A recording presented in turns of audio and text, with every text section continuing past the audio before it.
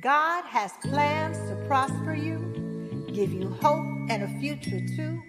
So let me remind you of what you have the power to do. You can win, live your dreams, reach your goals, be happy. You can make it. Get motivated with Cassandra Mack. We've got wellness, church by phone. You don't even have to leave your home to be inspired, to rise a little higher with Cassandra Mack. You got haters, they gon' hate. Keep your head up and just be great. You can make it. Get motivated with Cassandra Mack. Let's get motivated with Cassandra Mack.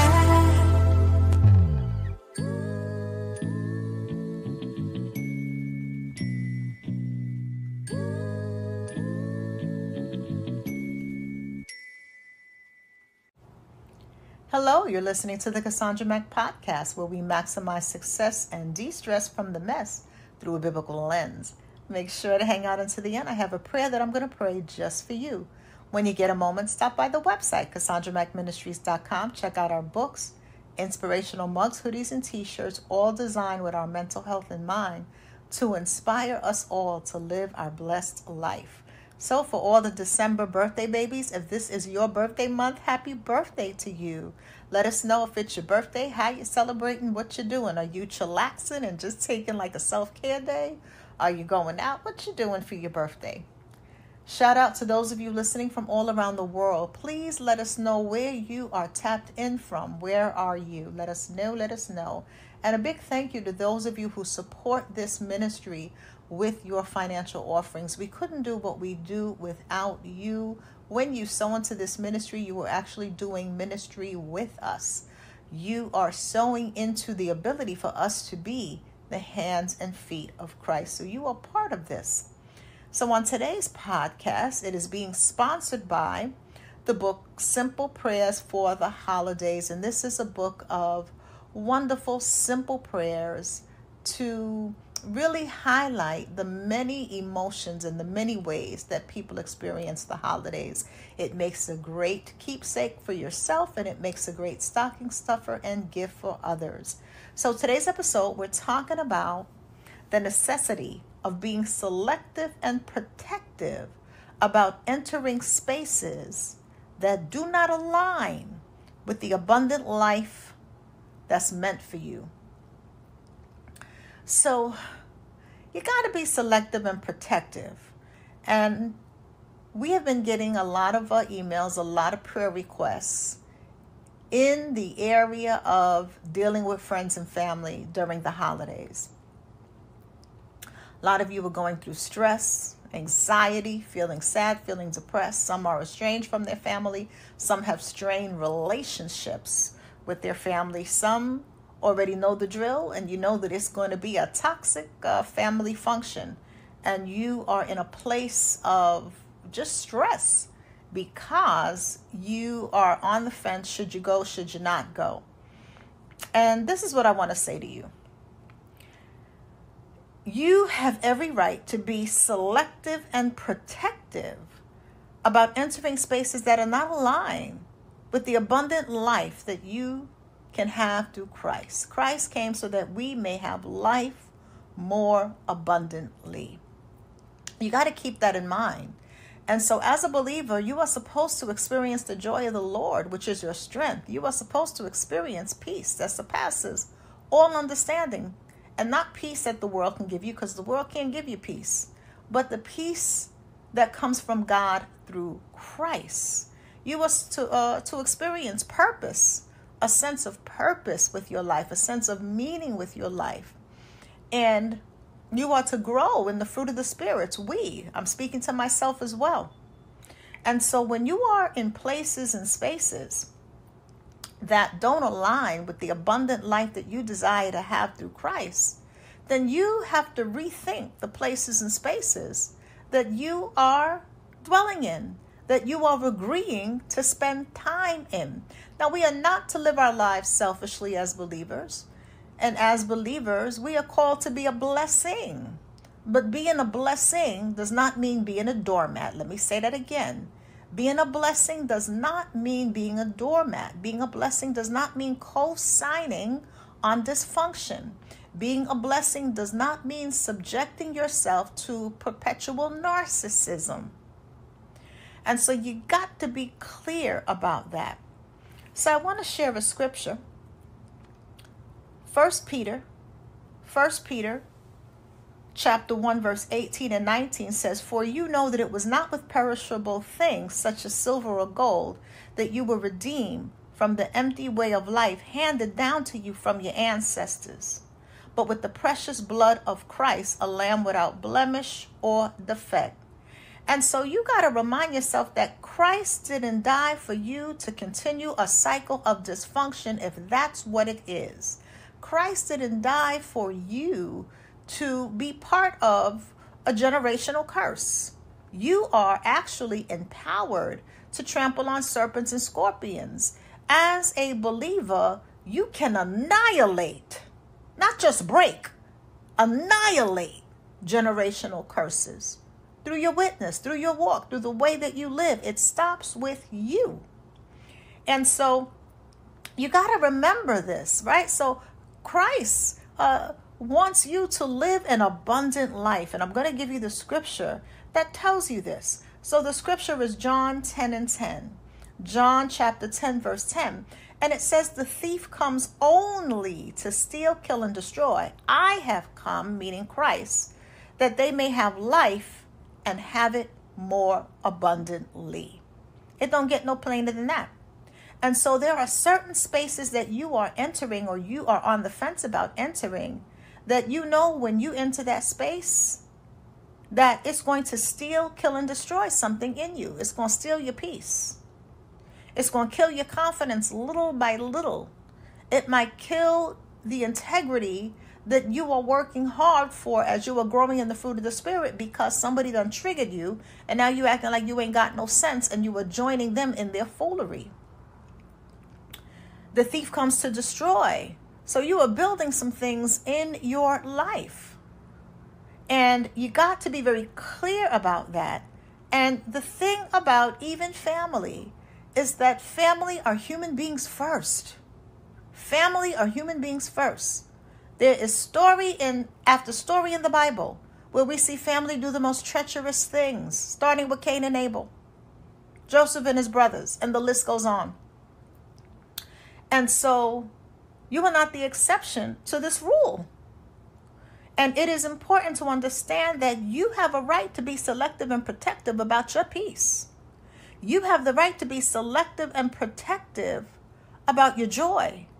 You have the right to be selective and protective about your mental health. You have the right to be selective and protective about not wanting to engage in behaviors that don't align with the person that you are evolving into. You have a right to these things. So even if it's being around friends, and this particular friend group like to backbite, they like to gossip, they like to one-up each other, you have a right to say, "I choose not to participate in this dynamic." Now, you don't have to go around speaking like that, saying that to people, but you need the clarity for yourself. So do understand that during this holiday season,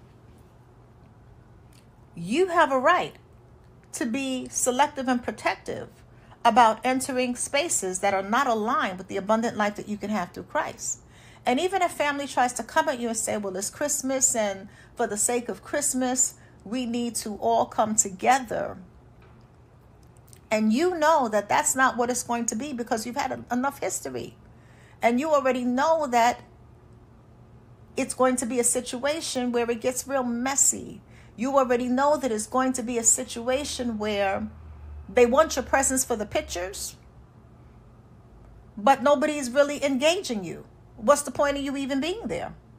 And so when you are clear about that, then you understand that because it is Christmas, the very thing they said, because it is Christmas, Christ's Mass, that's Christmas. Because it is Christ's Mass, I'm staying focused on celebrating Christ And I choose to celebrate Christ in this way. So don't let nobody game you or gaslight you to make decisions that are not aligned with how you want to feel, how you want to show up, and the places and spaces that are going to honor your ability to have life abundantly.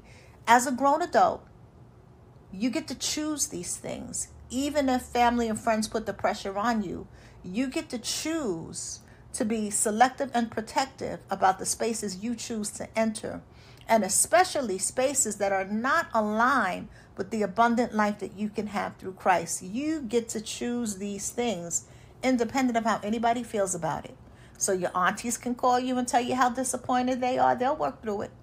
Your cousins and uncles and your mama and your daddy can call you and tell you that you really need to be there. You really need to be there. But you get to choose, because it is your life. It is your life.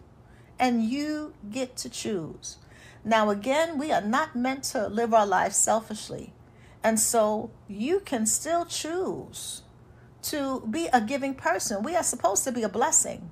And so you can still choose when there is a need and you have a family member who needs assistance, and God leads you to provide assistance in that area, whether it's groceries, whether it's $20, however God leads you. You can still be that loving, good-hearted person that you are, and you can provide assistance. You can provide assistance and keep it moving. You ain't always got to stay every place where you provide assistance.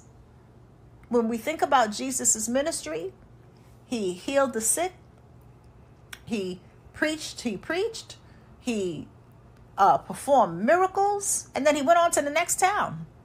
And so you are allowed to operate in purpose. That's what I'm getting at. And your purpose on earth is not to subject yourself to spaces, places, people, and situations that do not align with how you want to feel, how you want to show up, and where it is you're trying to take your life in this season of your life's journey. So I hope this was helpful, because so many of you have been writing in and reaching out concerning the stress and the angst that you're feeling around the holidays in terms of receiving invitations, not wanting to go, wanting to kind of do your own thing, but you're feeling the pressure. And so really begin to reflect on John 10:10 and understand that Christ came so that you may have life abundantly. And you have every right to enjoy your abundant life in a way that honors your life's journey and that honors the Christ in you. So with that being said, I want to really encourage you to become a member of the Cassandra Mack YouTube channel. When you are a member of the Cassandra Mack YouTube channel at the second tier or higher, you get access to the Wednesday Wellness Club, which is a therapeutic group that meets twice a month by telephone conference call, so we get to talk to one another and hear one another's voices. And we focus on mental health, emotional healing, mental mastery, self-care through a biblical lens. And it is cheaper than therapy when you think about what a therapy session, even a group session, costs. And this is very therapeutic. I want to be clear that it is not therapy, but it is therapeutic. And so I would encourage you to make the investment in yourself, in your self-care, your personal development, your growth, your better life. So I would encourage you to do that. And I have a new single, Spread Love, Be Kind. It is a Christmas single, and it will really bless your life. So I would encourage you to go to our website, Cassandra Mack Ministries, click on the link that says music, and you can pick it up for only $1. What else am I forgetting? I want to make sure I'm covering all bases. Oh, if you want to worship with us on Sundays at Church by Phone. Church by Phone happens every Sunday, 9 a.m. Eastern Standard Time. So you got to figure out the time if you're in a different time zone. I am here in New York. So it's 9 a.m. Eastern Standard Time. For the number, the access code, more information, visit our website, CassandраMackMinistries.com. And you will see the information for Church by Phone on our website. So God bless you. Remember, Christ came so that we can have life abundantly, more abundantly, actually. And he is with us all the time. And it is up to us to enjoy the abundant life through Christ. God bless you, and be a blessing wherever you go. So I wanted to make sure to include the prayer. So I'm uploading the prayer now so that you have it for today's podcast. Dear Father God, in the name of Jesus, we are asking you to guide us and order our footsteps concerning being selective and protective about the spaces that we enter. Help us to remember that Christ came and is with us so that we may have life more abundantly. Show us how to enjoy life more abundantly through Christ when we're stuck in patterns of dysfunction and we don't even know how to enjoy life as a believer. And so we ask you, Father God, to guide us, lead us, strengthen our discernment in this season. In the mighty name of Jesus, amen. God bless you.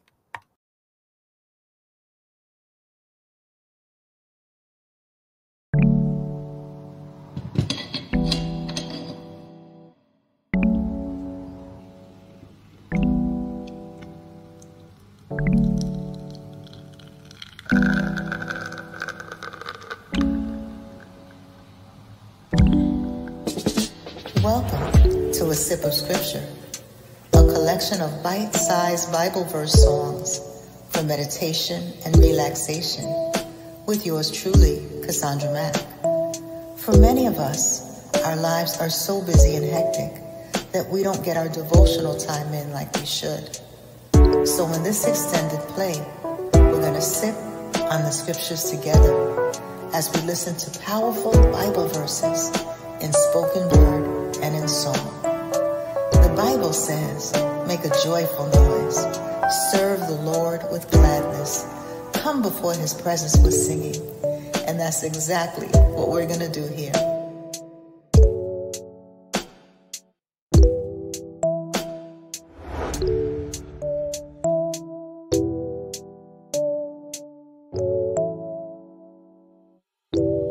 One of the reasons among many why meditating or deeply reflecting on the scriptures is so powerful is because Bible scriptures give us inner strength.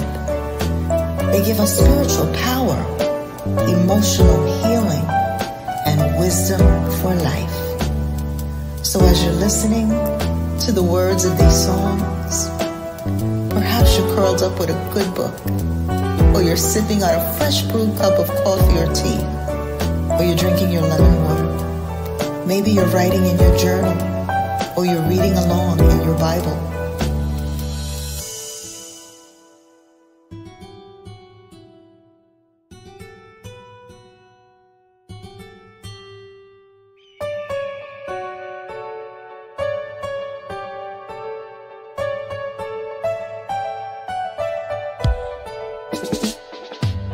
You might be driving in your car, or cozied up under the covers, or you might be looking out the window, daydreaming. Wherever you are, and whatever you're doing right in this moment, my prayer for you is that you allow the words in these simple Bible meditation songs to give you strength, comfort, power, and to soothe your soul. Sit back, relax, and enjoy.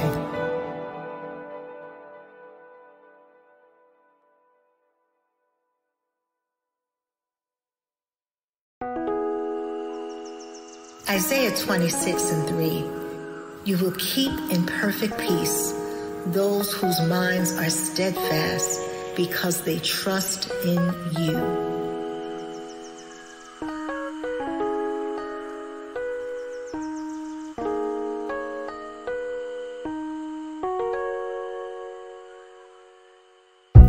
There's a peace that you can access at any time, night or day, day or night. It's a peace that comes from God. And this is the type of peace that the world can't give you and the world can't feel stressed or overwhelmed, look deep inside your heart and find that peace that only God can give you. It's already inside of you. You give me perfect peace like a sunny day. You give me perfect peace like the summer rain. You give me perfect peace like the blue sky. You give me perfect peace like a butterfly. So when I am stressed, in your peace I will rest, and I won't obsess, 'cause you know what's best.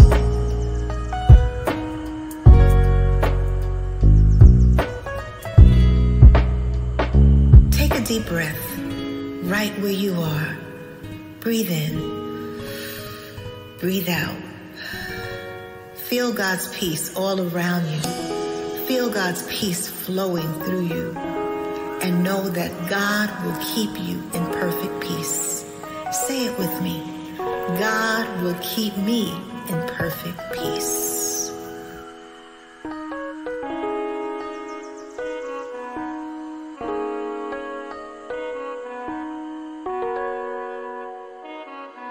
You give me perfect peace like a sunny day. You give me perfect peace like the sun.